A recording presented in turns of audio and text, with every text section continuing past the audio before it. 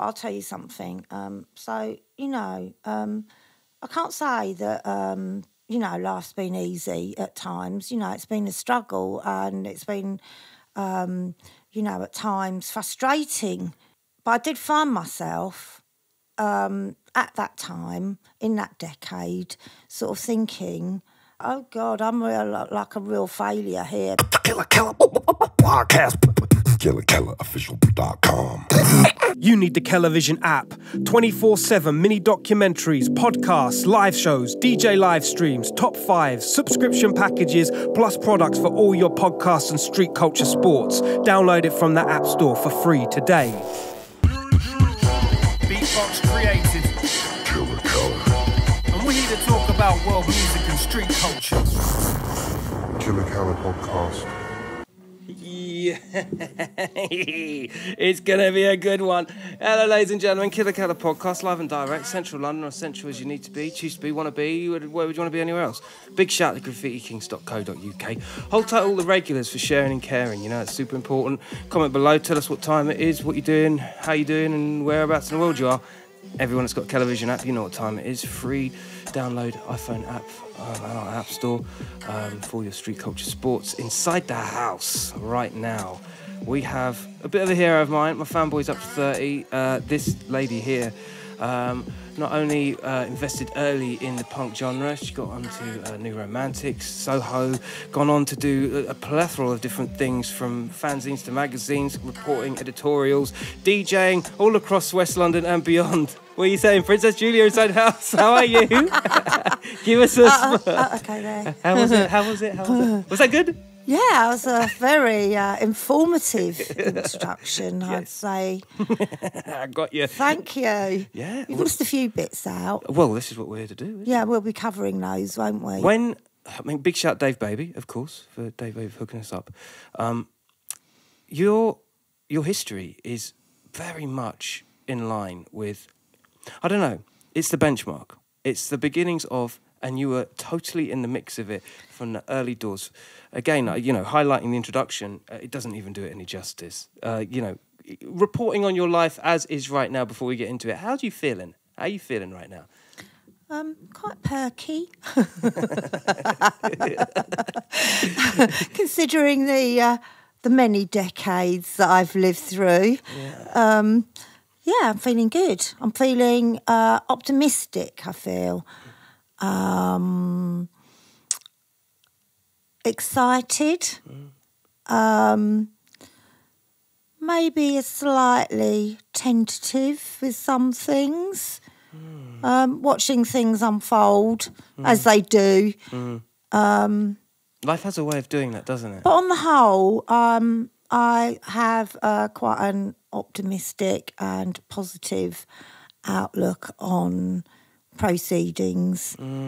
That's probably something that has carried me through. I always try to see other people's points of view and be excited by them and just have an air of curiosity. Curiosity. I think that is most if I was to define you in the walks that I've seen you pass and all the interviews you've done, all the conversations of, you know, from, like I say, punk through to the 80s, New Romantics era and beyond, the rave culture, all the genres that you cover. Curiosity, isn't it? Yeah, that's a thing. Do you love to discover things and find things? You seem to be always at the forefront of that. I do love hearing about what people are up to. I'm quite nosy. Pick up the nosy crew. They're all watching. But I'm very excited about people making plans. And, you know, if somebody comes to me with an idea or something that they've maybe been asked to do, I'm the first one in the queue going, go on then, go on, get it, go on, have a go. Yes. Hell yeah. I mean, what else is there to do? Yeah, You that's might true. as well. I said this before you came on, and for me, a handful of other people that are associated with me that value these eras we talk about, and yourself as in the genre that you are. You're almost like the OK sign of the benchmark of creative output, whereby you've transcended so many genres and you've just kind of kept going. It's always been like this long-standing thing that you're a part of the London scene, and it's few and far between, man. I am very much part of the London scene, and but I also sort of see myself as part of a sort of global scene in actual fact. 1,000%. And I've always felt quite sort of international. Yeah. I'm half Hungarian anyway, so I've got that sort of mood sort of somewhere in me. But I've always felt like I'm part of a wider community of free-thinking people. Could I put it like that? Yeah, you just did. It sounds great. So with that in mind, I feel like the world is a creative collective, and everywhere I go in the world and in London, I tend to gravitate towards people that are thinking in the same sort of way as I do. And I think it's really exciting and enlightening. And that's one of the reasons that I really do enjoy social media, is that I feel it sort of galvanises an international community, which I find very exciting. It's very positive, isn't it? I want to be positive. I don't really want to sit there and go, ooh, it's not like it used to be, because obviously nothing's how it used to be, because that was a different time. There were different factors involved. So, I always think everything is like a continuum. So when I think of subcultures, and which is a subject that obviously I'm quite often asked to talk about, I always think of the sort of threads of creativity spanning the decades. Like it's all linear, it's all there, it's just one big thread of... So I never really tend to look back, although I will pay my respects and homage to legacies, and realise that those moments are important. People and moments are important, but, because obviously ideas don't spring out of thin air. They're coming from somewhere. So I find that really interesting. Yeah. How sort of things connect, and how all those things meld together, and there's always something new, a different way of looking at something, a different way of doing something, but with a reference to something that's gone before, obviously. And that makes life exciting. Yeah, it does indeed. And going back to what you were saying about internet and, the community that is, it becomes this binding force, doesn't it? And if you've got like-minded people all talking the same language, it's kind of impossible to have any negative energy coming out, because you're all in the think tank of where you are. Hopefully. That's the theory, anyway. That's the theory. I mean, obviously you don't want to be in an echo chamber either too much. But, obviously people will disagree or come with different angles of analysing and going forth with their creative endeavours, and that's good as well. It all adds.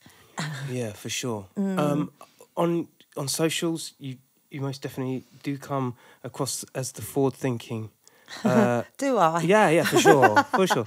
This must at the same time be reasonably orchestrated, because you must get a lot of people coming up to you saying, can you talk about, old school, Steve Strange moments, and you must get a lot of those kind of people come up to you. Not really. Really? Actually, no, because the world that I'm in is quite current. Good. You know, like I'm in a community, and I feel very much part of that community. And some people know my illustrious background, but obviously every now and again I get hauled out to be a talking head on one of those sort of TV type things, which I'm happy to do, because I feel it's very important that it's that sort of blitz kid moment in the late 70s is represented by a variance of people that were there in the scene, and that are still doing stuff today. So I'm happy to do that.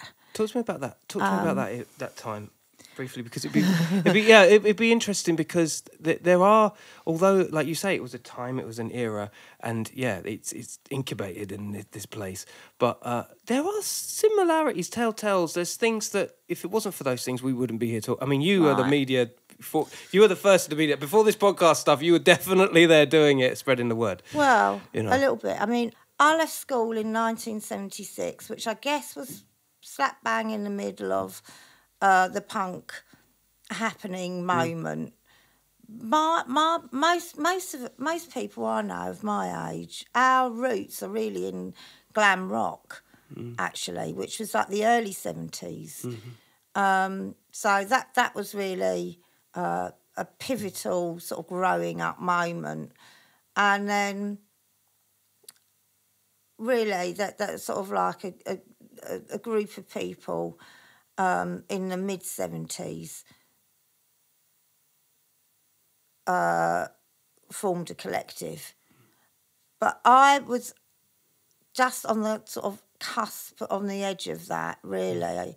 I was just a little bit too young to be involved in the punk scene, although it was happening, and obviously did know a few key members of that scene, which, to my mind, dissipated quite quickly because by the end of 77, most of the bands had got signed up. It was already going into another phase, and it was at that moment that, like, I went into the more, the whoever was left outside of punk. But there was also a very vibrant soul scene going on, and disco scene. So the Blitz, really, or the New Romantic scene, was a sort of conglomeration of quite a few different scenes like that. There was a rockabilly scene, there was a soul scene, there was a disco scene, and then there was a punk scene. So that, all in equal measure, those were the sort of like collectives of people that were gravitating towards creating this sort of new romantic scene, and became part energy of that. Yeah, but there were lots of people, and the gay disco scene's really, really important, because a lot of the time in the punk scene there were lots of gigs. There were a few gigs. People were doing gigs, and then the gigs would end at like 11 o'clock or something, so there'd be nowhere to go. And so the gay scene was the scene where we could all go and be welcomed.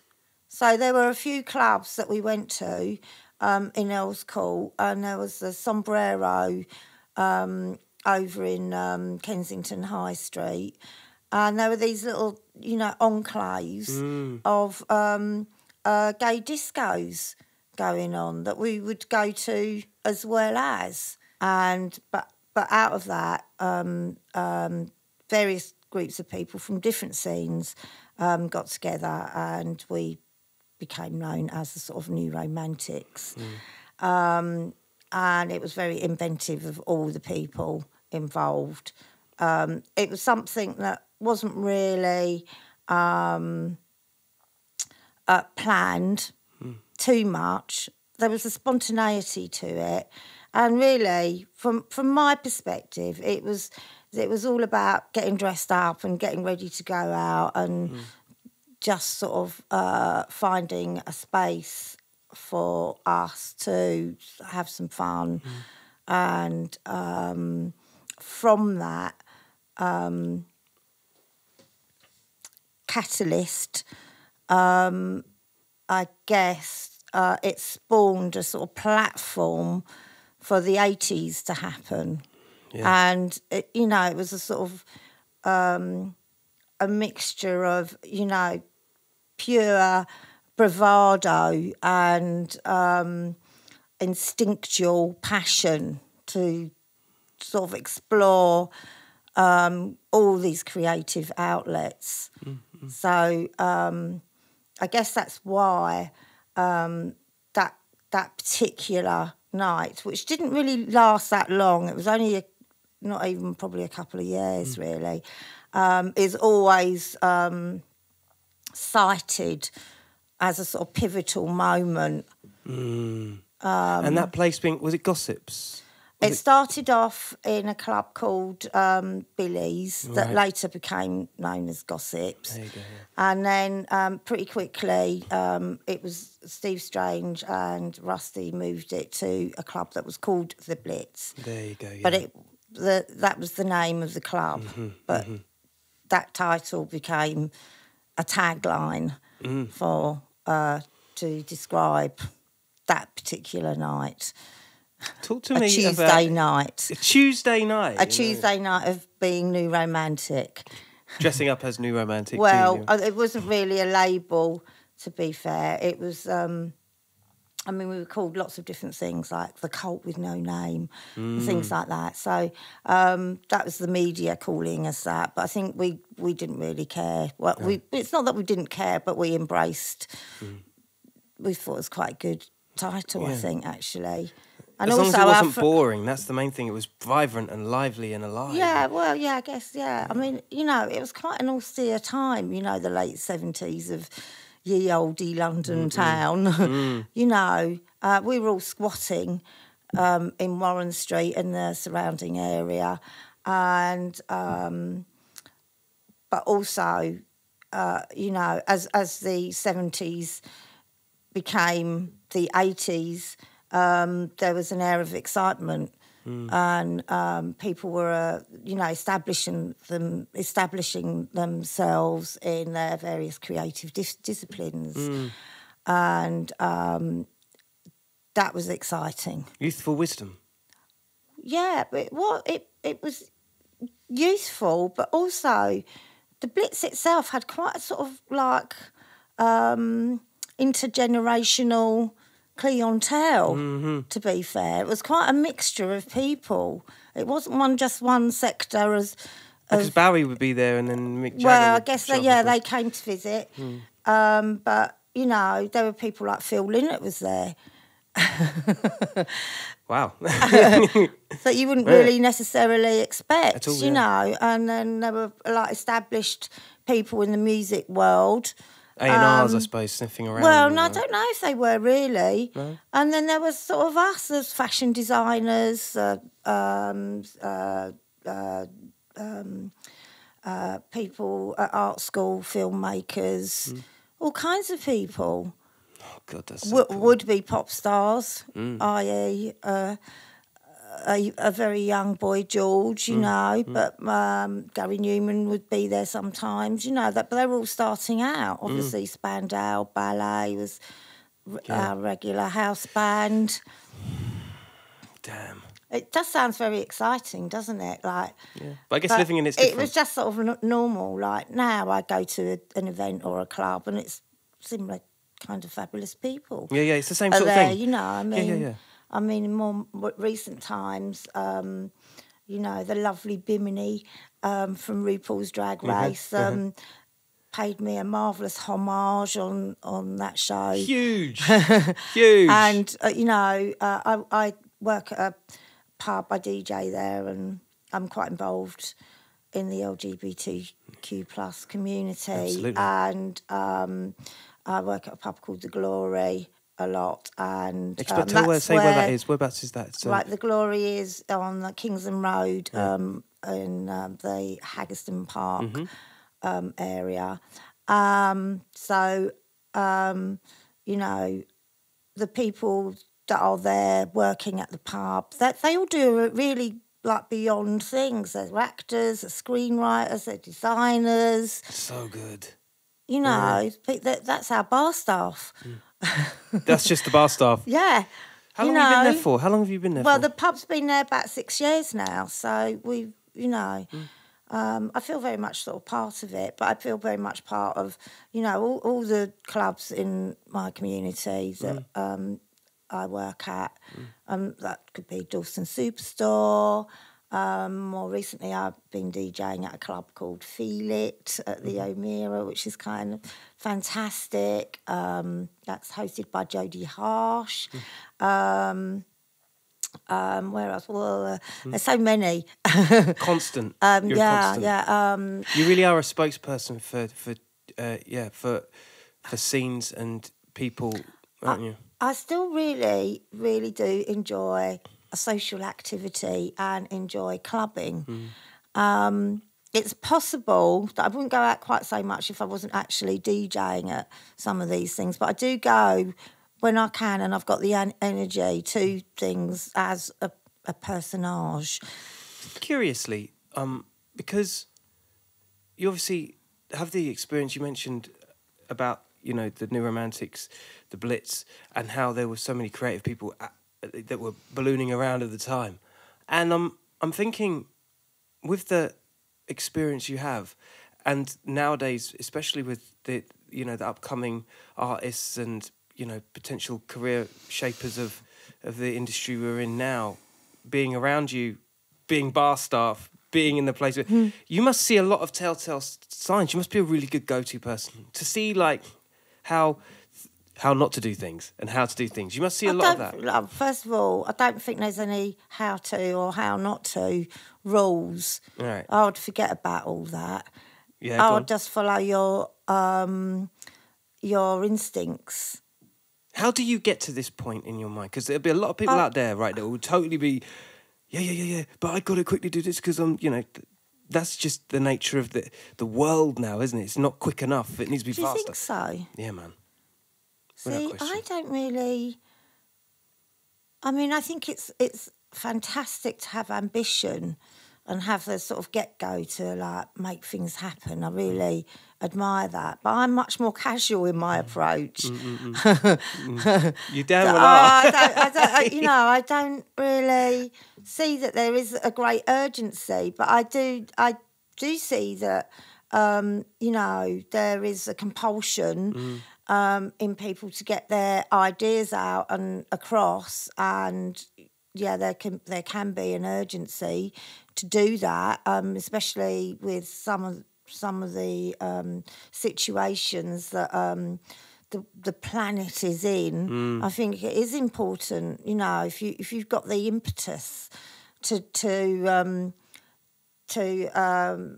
create a platform or get something out there ASAP. I think that's really inspiring.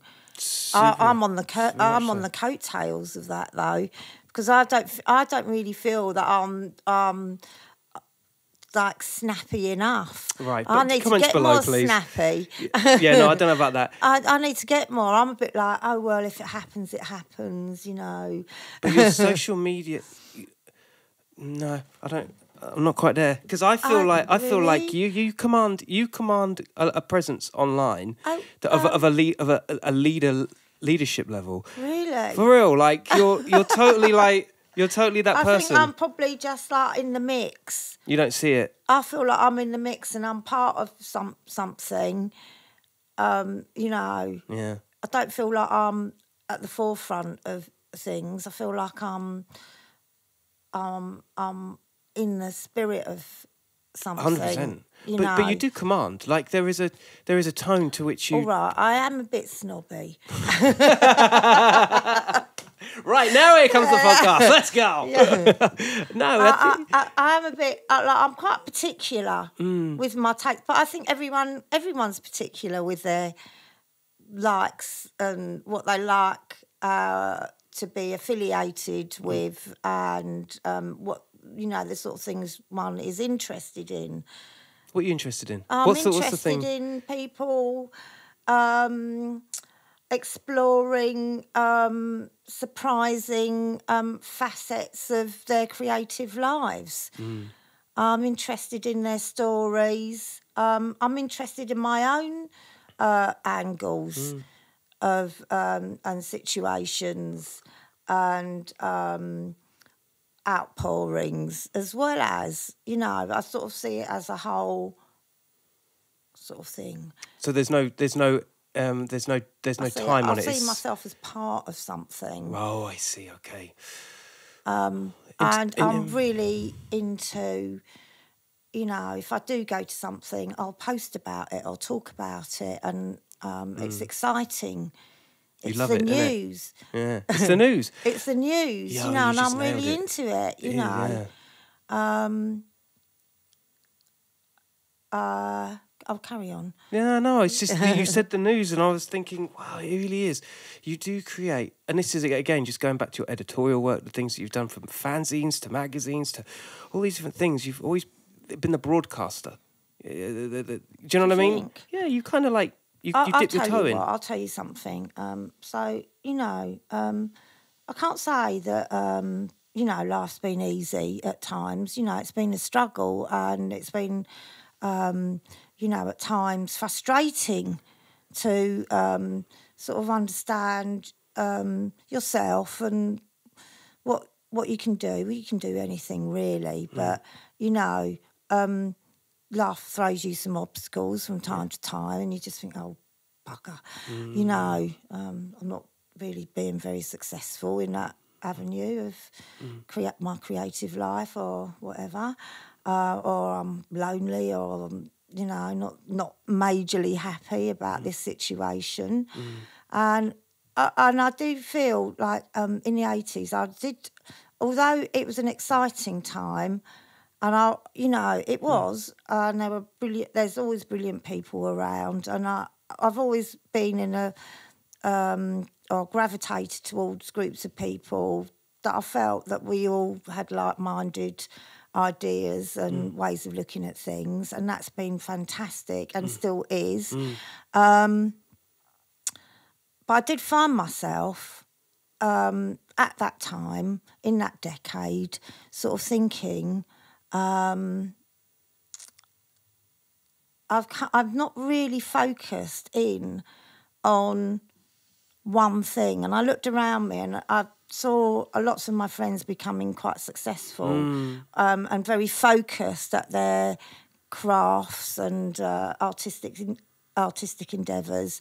And I felt a bit like, oh God, I'm like a real failure here, because I'm just pottering around doing the coat check and working on the door of a club, and and doing a bit of I was doing sort of bits and bobs here and there, and making up the numbers sort of thing. Yeah, I just to do a little bit of knitwear actually, and then I did a little bit of modelling, but I'm not really a model, archetypal type model, especially in like the 80s. It was backward then. Yeah. I mean, diversity. Forget it. No. I mean, it was gone. It just hadn't. It wasn't really till the late 80s until magazines like ID and The Face had really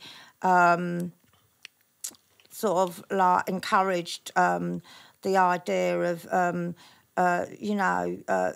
stereotypes being broken, and the idea of these straight up.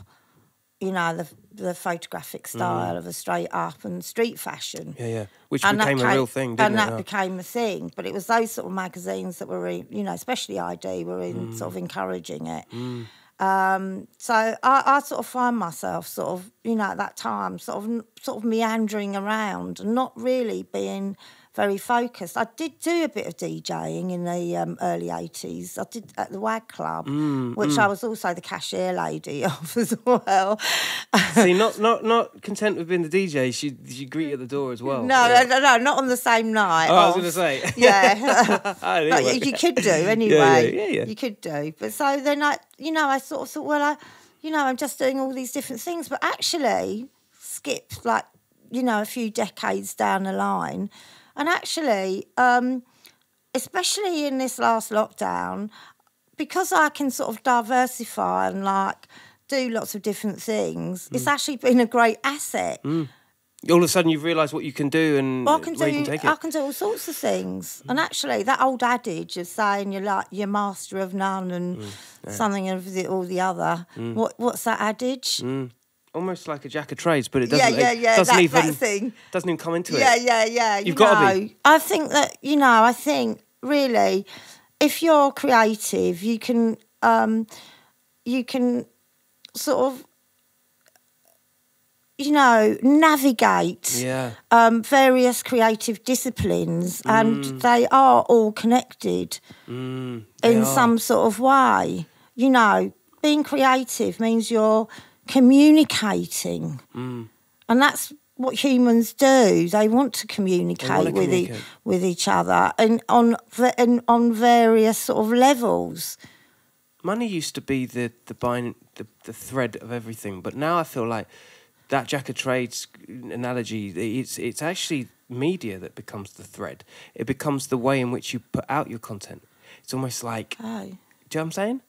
Do you get where I'm coming from? It's like you're really, really apt at like doing one thing, which is I don't know, you could be into knitting or sewing, but then on the same breath you're doing DJ sets or you're doing, mini documentaries.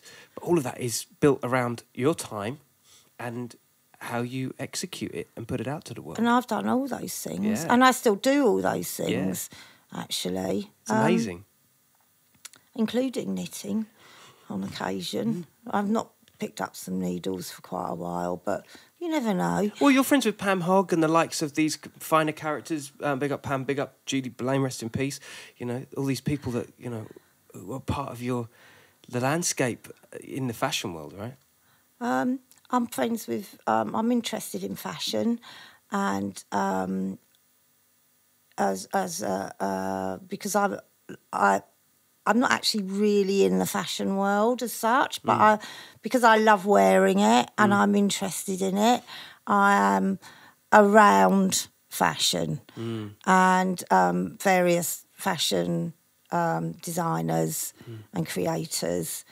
A lot, actually. Yeah, you seem to but be... But also, and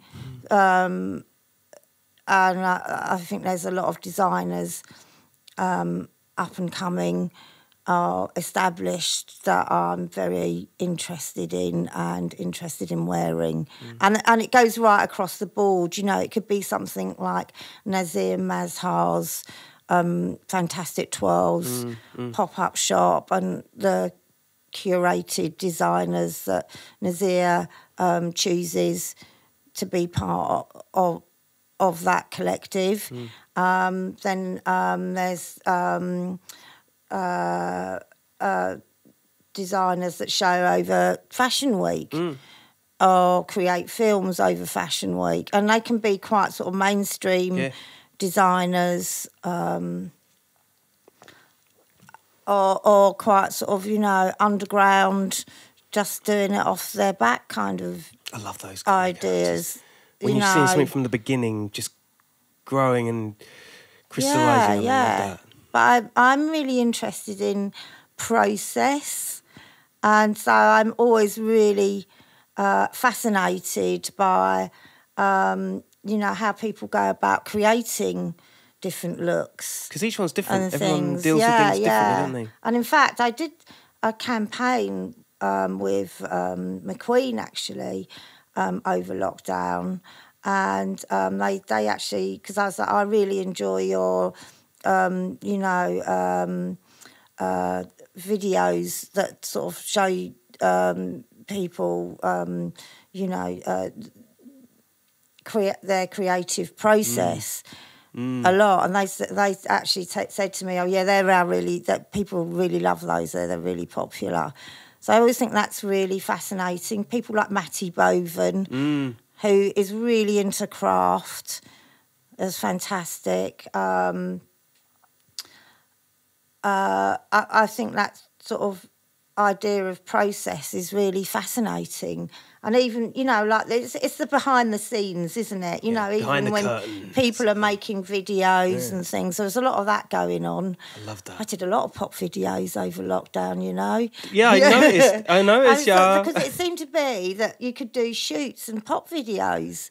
Yeah. And so, and get away with murder because everyone else is in the same thing. Yeah, it's all strict, but I really enjoyed doing those. So, how many videos have you been in the past? Loads. Talk to me about loads. Give me... But the most recent ones I've done is I was in the Kylie video just now. Come Kiss on. of Life. Come on.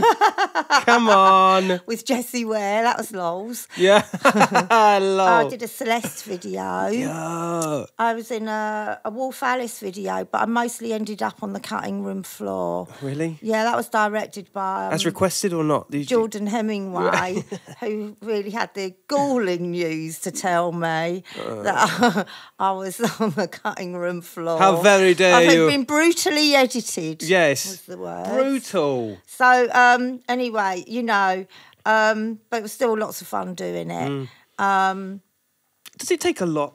Because when, like you were saying, we're all human. We all go through this stuff. And God, give me half an hour by myself in a place and, it's enough to drive myself out into a misery.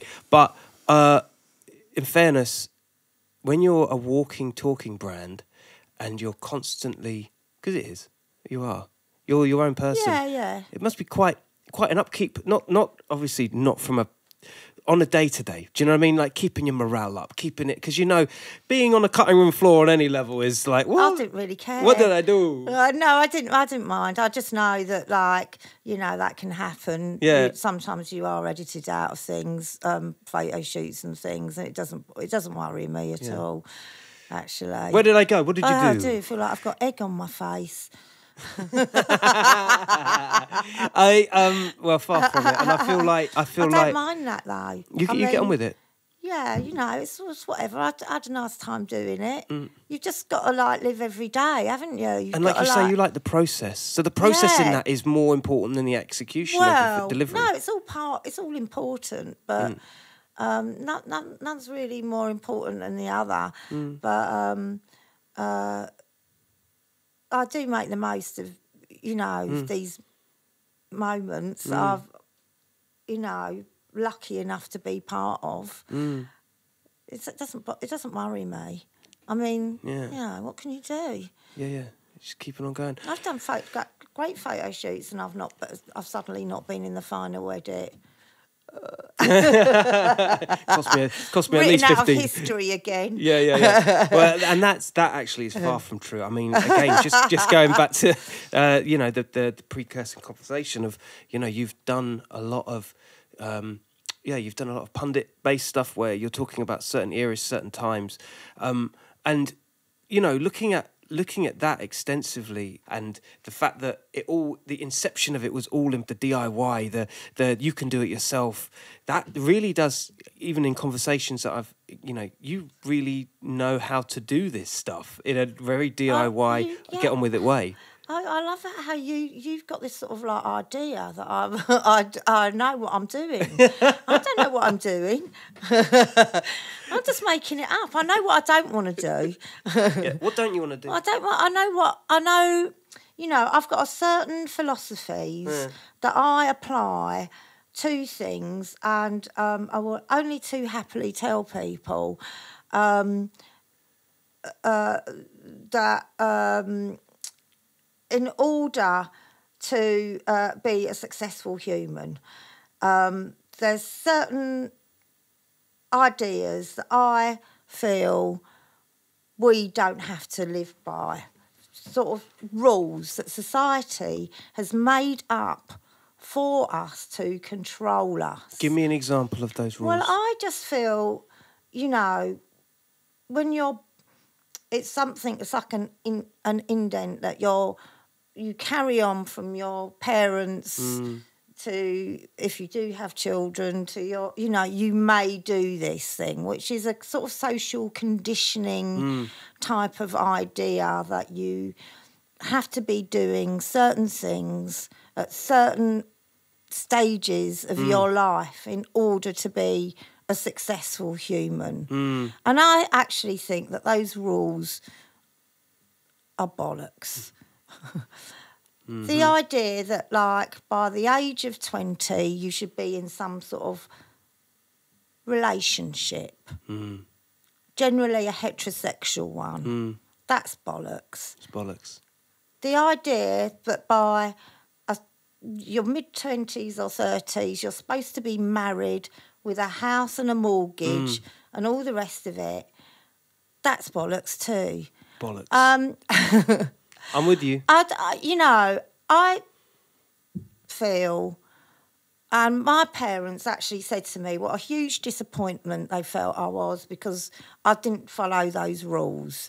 And I feel that we should be living in a modern age where those rules are just not applicable anymore. But they actually are applicable, and I meet young people now that still have to navigate that kind of idea because it's like ingrained into us. In the DNA, it's literally, from birth, it's what you're forced to believe. Another thing that I am really into, I'm so glad that I'm alive in the age that I'm in, is the whole aspect of being non-binary. I feel very passionate about that, and I'm really glad that that is a thing because I've always felt that that the human race isn't so sort of cut and dry. And even in those, my formative years, which I guess would be, the mid-70s,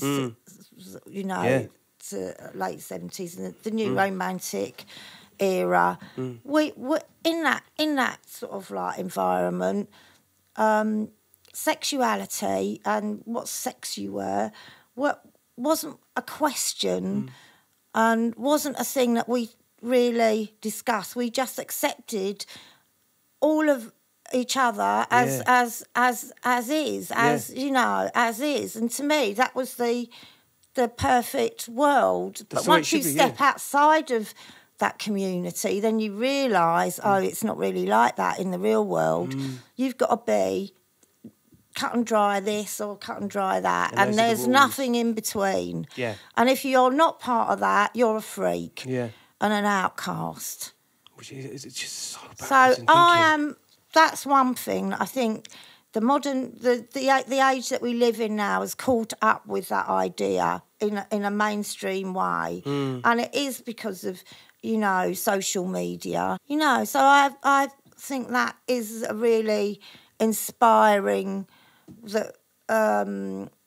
moment, and that we actually do live in a time where there are positive things going on. Constant chipping of the creative. It's like when you think of all the cultures that have moved forward, the progress stage by stage, generation by generation. It's almost like... Well, it's like 2 steps forward and then 2 steps... Yeah, a little bit. It's going a bit back, because I thought we were going forward. I mean, in the 80s, we were going forward, and then with the AIDS crisis, we went right back again. Yeah. But we were really going forwards. And then from the beginning to the end of the 80s, it went right back. Yeah, back again. Society it's shocking, really. Society has a really... unfortunate way of being super slow on the pickup. I think maybe some of us creative people have a little bit overly forward thinking. I think the idea of it is beautiful, but like it's almost like we're always 6 months ahead of everything, and then we've got to tell everyone to catch up. It's actually quite hard. I think we're more than that. I think we're 5 years ahead. Yeah, I think you're right. Yeah. How do we get people up to speed? How do we do that? I think it's just dismantling certain the systems that are in place that don't seem to be budging at all. Yeah. So Yeah, I know. I think that's my soapbox moment now. And I think you just smacked it out of the park. Yes, absolutely. This will not be on the cutting floor. No way. Not on this watch. I do feel you a lot in the sense that you... what did it? 50 Cent once said it, you know. Progress is a slow process. And sometimes you just got to be there waiting for the opportunity. You must have seen so many different cycles, whether it's fashion or, you know, or opinions. Clubs come and go, and then resurgence of new styles that kind of hark back to a certain era. So I know I do.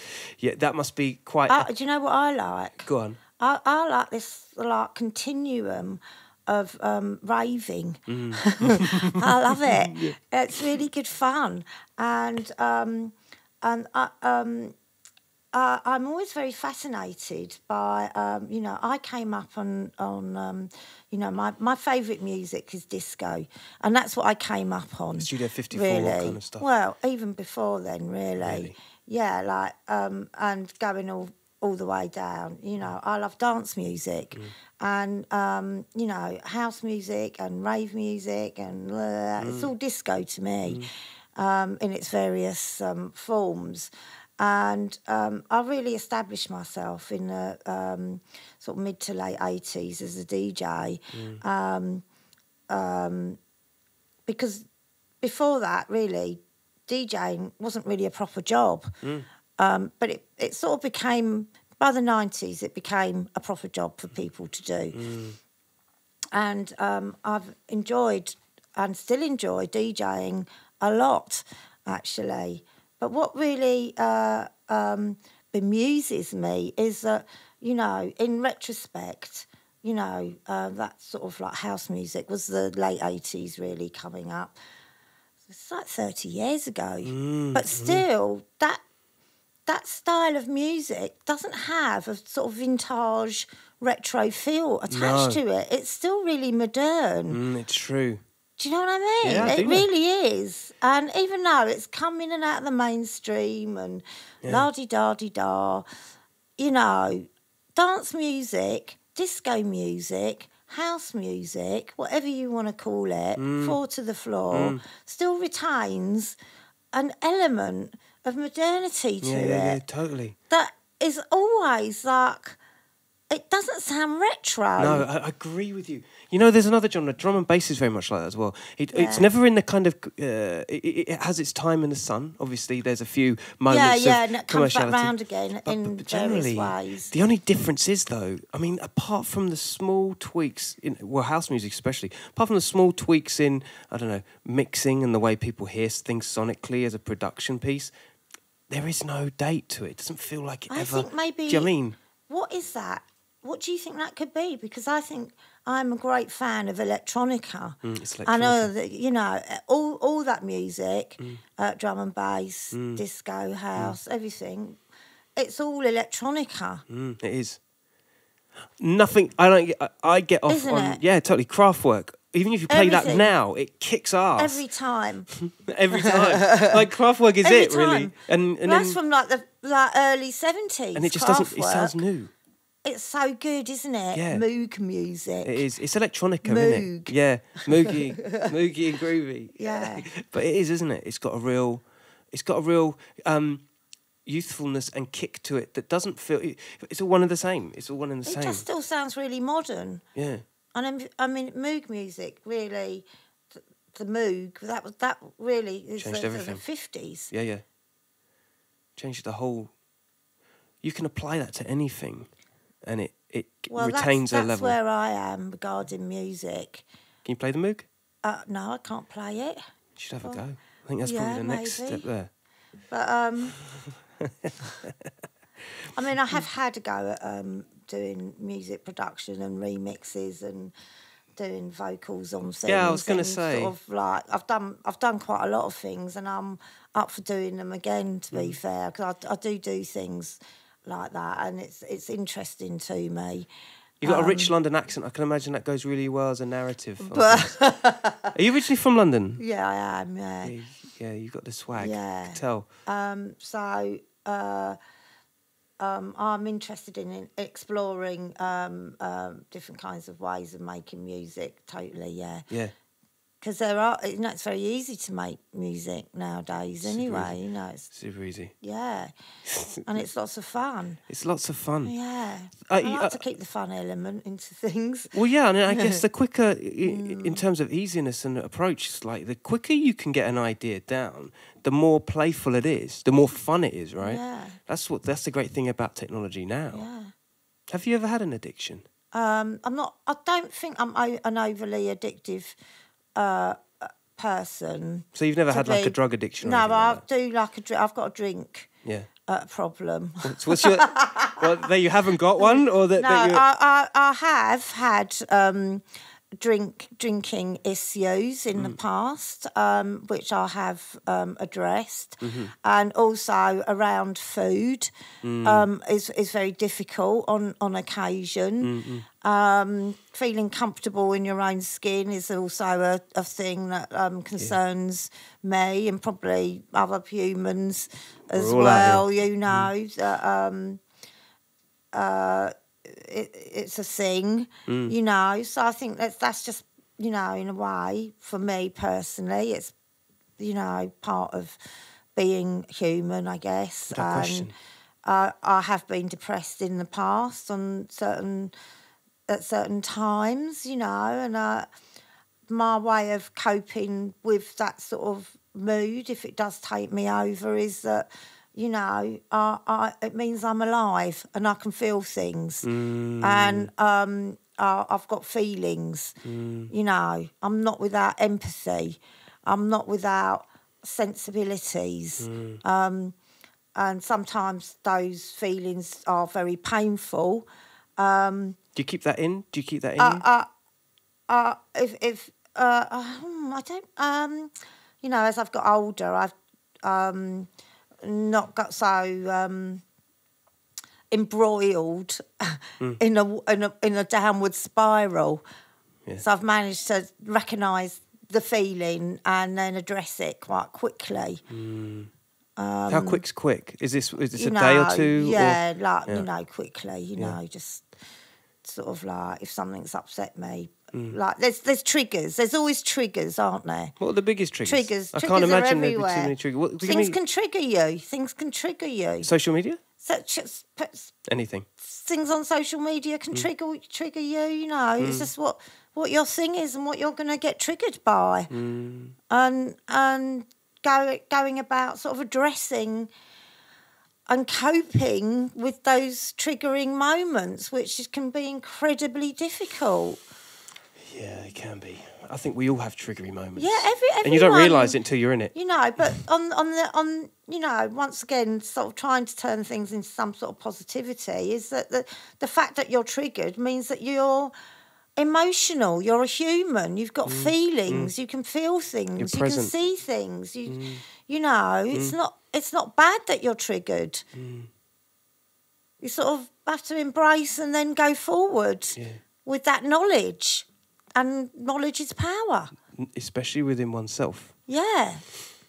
Do you think people get, and again, just staying on the positive tip, because there is answers to these things, and you're a very good person to, as a gauge. You, I feel like maybe to be quick off the mark, the knowledge of self, knowing when you're in a certain place in your head, a lot of people don't always conclude that. They think, I don't know.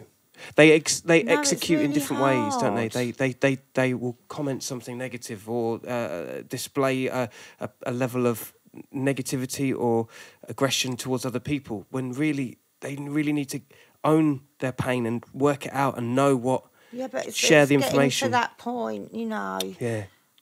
That's that's somebody's journey that they have to recognise and explore. Yeah. I'm not a psychiatrist or counsellor in any way, shape or form, but, you know, obviously people do come to me with issues and, you know, I can only explain things from my own perspective, and I always make that point, you know, that it may or may not be helpful, my own experience. But, That you know, doesn't if surprise it me. is... if it is helpful, then that's a good thing. But I really, I'm not informed enough a lot of the time to, be really maybe help that much. But I can help a bit in my way. But if being human, the human condition is a very complex sort of situation. And it's weird being a human. It's fucking weird. Weird being a human out here. It's really weird. It gets peoply out there, isn't it? There's a lot of things to consider. Yeah. Does it get too peoply for you? Do you know what I'm saying? I think we all create our own spaces and places and communities. Do you think a lot of people understand that? Do you think people understand that from a West London perspective to a Princess Julia perspective? Do you think people? Are you happy that maybe it's not for everyone? You know what I mean? If you don't like it, you can go and do something, or are you more embracive than that? Do you want people to understand it? I think the main thing is to sort of understand yourself, and then go forth, because even the voyage of self-discovery is very complex, and you can find yourself doing things or saying things at times that you think, no, that's not me. Why am I even saying that? Totally. So, it's a continual learning curve. And I'm not afraid to stand up and say I'm wrong. I don't think I'm right a lot of the time.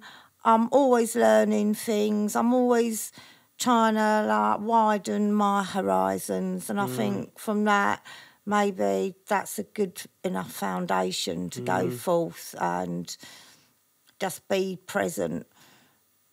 You're historically correct, and you've got empathy. Do you know what I mean? That's a huge thing. That's why probably people come up to you, and it's okay sign, because you're historically correct. Your empathy, your forward thinking. That's why people come to you and ask for advice. Oh, right, okay, you've worked it out for me. Thanks. It's up there. It's up there. Thank I've got it. you. Yes, Thank you. It's up there. It's up there.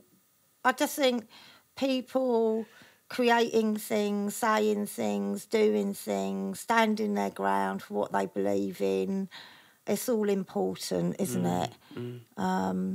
Dressing the way they want. Do what the fuck you want. Yeah.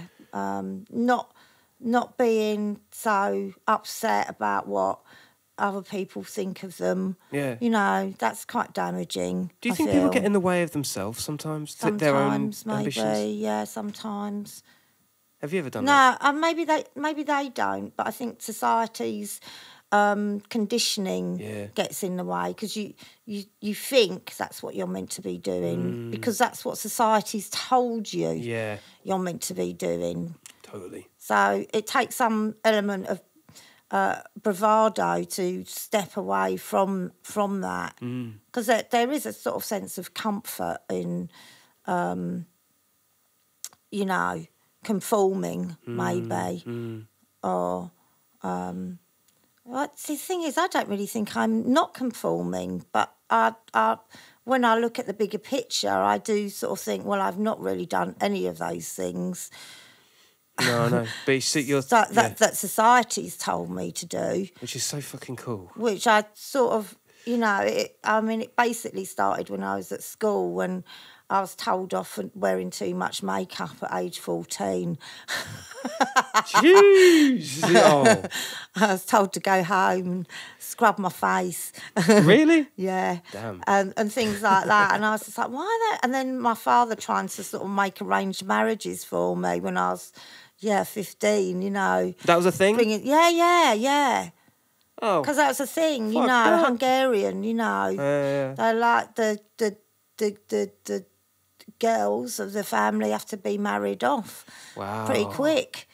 How did you escape that? I just looked very like, what are you even? Why are you doing those things, Dad? Why are you saying those things? Are your parents still around now? And I did a bit of research, and then I realised, Yeah, that's part of the course. it was part of the thing, you know. Are your parents still around Oh, now? no. Did they? I'm an orphan now. Okay, but did you was there a leveling of they then understand what you're about, or do you think it ever got cleared? I think my parents were that sort of silent generation that don't really question very much. Did it ever settle? Did the decision that you made and their outlook change? As they got older, did they accept that this was you? No, not really. No. Does that trouble you? No. Good for you. I just sort of think that there's people of a different time. I felt a bit sorry for them, really. Yeah, it's hard, isn't it? Because Wonder what they think about the whole COVID thing and the injections and stuff. Oh, my poor mum. She was very confused. And then she died. Rest in peace. R.I.P. Poor R.I.P. dear. Yeah. Thank you so much for joining That's us, all Princess right. Julia. Legend inside the place, come on. And still, future forward. She's the contender in the game. No mucking about. Thank you so much. Yeah, I have a lot of fun. Yeah, it's been good, isn't it? Hope Kept so. us out of trouble.